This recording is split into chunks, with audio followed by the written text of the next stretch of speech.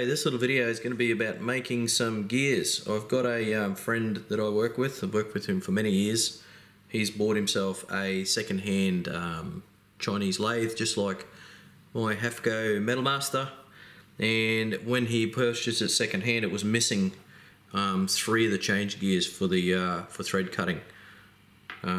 He is missing a 30 tooth, 2 50s, and a 60 tooth.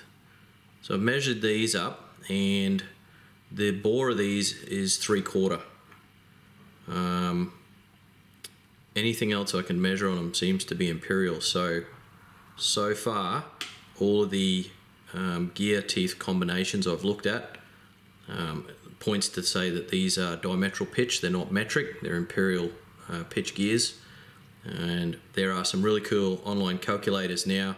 Instead of sitting there doing all the maths and figuring out the pressure angles and all these things on gears, now you can, especially on an even numbered tooth gear, where you can easily pick up an exact opposite tooth and measure the diameter of these. There's quite a lot of online calculators now where you just punch in that outside diameter and tell it how many teeth, and it will tell you the likelihood between this being a diametral pitch gear or a metric gear, which would be module, is the way that's designated. So in this case, you'd measure here, type in that diameter, and tell it how many teeth, and the result of the website would tell you there is a 99% chance this is a diametral pitch 20 being imperial, and it might say it's a 40% chance of being 1.25 module. So if you do enough of the gears, if you've got samples, which makes it really easy, if you've got samples, you can just keep measuring all of these and just keep punching them into those online calculators, and it really takes the guesswork out of figuring out if it's metric or imperial. But like I say, the bores of these are imperial. It looks like the outside diameters of these are imperial, and it looks like to be diametral pitch. So this type of gear is called a spur gear. The way the tooth is shaped, it's just mathematical. It's the relationship between how they mesh and roll together as they come together. The projected path of the meshing results in an involute, which gives you the shape of the tooth. Gears are supposed to roll together, not actually like slide as the teeth come together. So you can imagine, you know, it's a bit hard with the camera. They're not supposed to skid in like this. They're actually supposed to roll on each other as they come in and out. So probably not a good example, but that's how gears are supposed to work. When you're gear cutting, to make things easy, you can buy gear cutter sets, and you can buy fairly inexpensive sets of gear tooth cutters off eBay from China. I bought a set of these because I didn't have diametral pitch 20. So for about $90 or $100 Australian, you get a whole set of gear tooth cutters. I'll just get them in the picture. But the ones for these are these 3. So I'll just explain this a little bit. Move all this out of the way. Like you can see that there's a whole set here. I won't open them up, but I've opened these. So let's go back to the start. There's one there, and another one here, another one here. So there's three out of the set which I've chosen.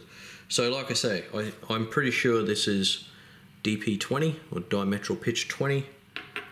This is a set of the right cutters for DP20 or diametral pitch 20 to cut these. We'll start with this one. I've got a number 5 out, a number 6, and a number 7. So the number 5, I'll just wipe the lube off it. We can get it in the picture. You can see there, so it says DP20, 14 degrees, which would be the pressure angle, 40.5 I should say, 40.5 degrees. This is the number 5 of the set, and number 5, the Z is how many teeth, so you can see Z26 to 34. So this little cutter here will cut any diametral pitch spur gear with the number of teeth that this cutter covers.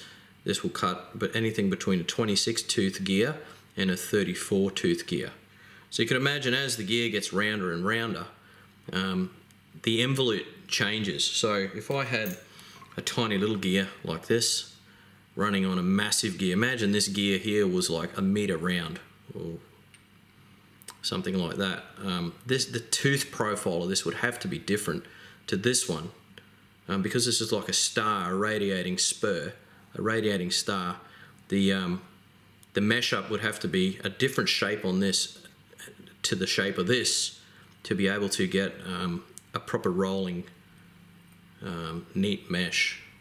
You know, if these were exactly the same gear tooth shape and these were radically two different size gears, that wouldn't work. So with gear cutters, like I said, that number 5 cutter, 26 to 34. So here I've got a 30 tooth, if it'll focus, a 30 tooth cutter. This would be the cutter that would hog out, I'm doing this upside down so I can flat out see it. This cutter would hog out those teeth, index around, next one, index around, next one, next one, next one, as this is spinning. That would be that one. The next one up is the 6. This one will cut, let's see, this one will cut a 35 to 54 tooth gear. Like I said, the Z designates the number of teeth. So 35 to 54 is me 50 tooth. So that would be the shape of that one. So that's the cutter for that. And then the last one we've got, which is in this, to cut these gears I'm talking about. So this one is, where are we? 55 teeth to 134 teeth.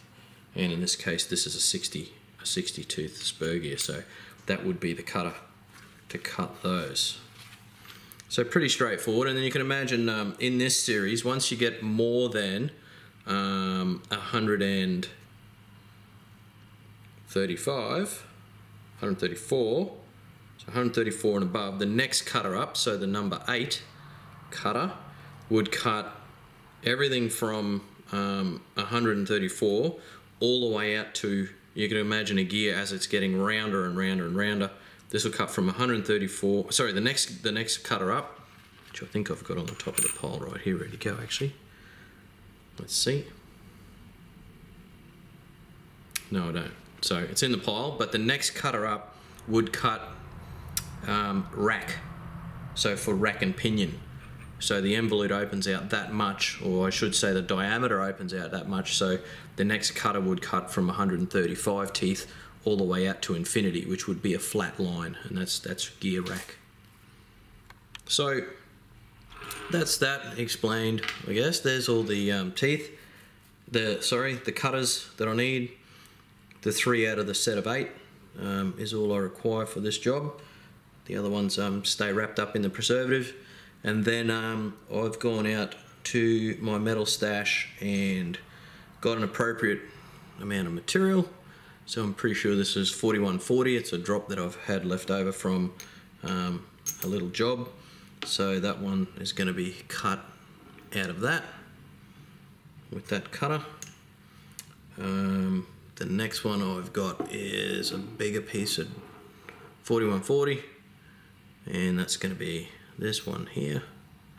I'll get 2 of them out of that, so I've got to make 2 of these 50 tooths. And then the last slug I've got is another drop, which will be the 60 tooth cutter, and I'll get that out of there without too much waste. And there's the cutter. Alright, so let's get into it. I got the smallest piece in the 4-jaw dialed up. I sandblasted them all quickly just to get all the rust off, so that all the rust dust doesn't go all over the lathe. Makes a mess, so it's nice and easy to clean up later. Alright, let's get going.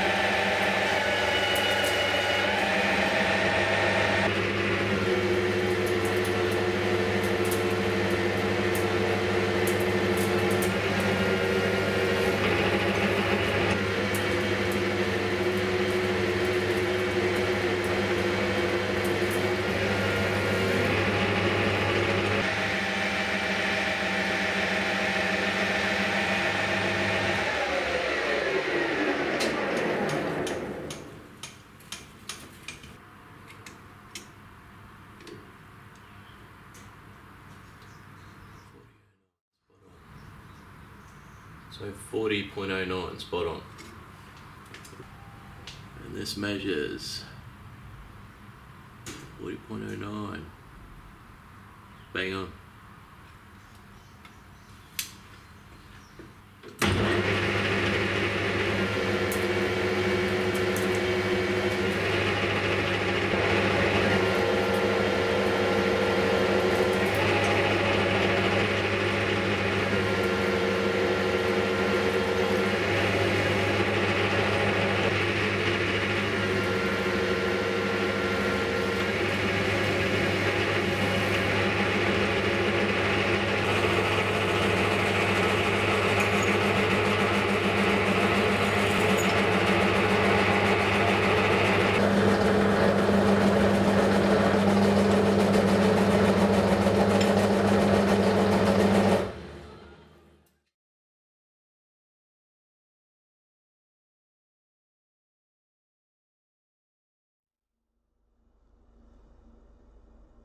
It's time to make the two 50-tooth gear blanks.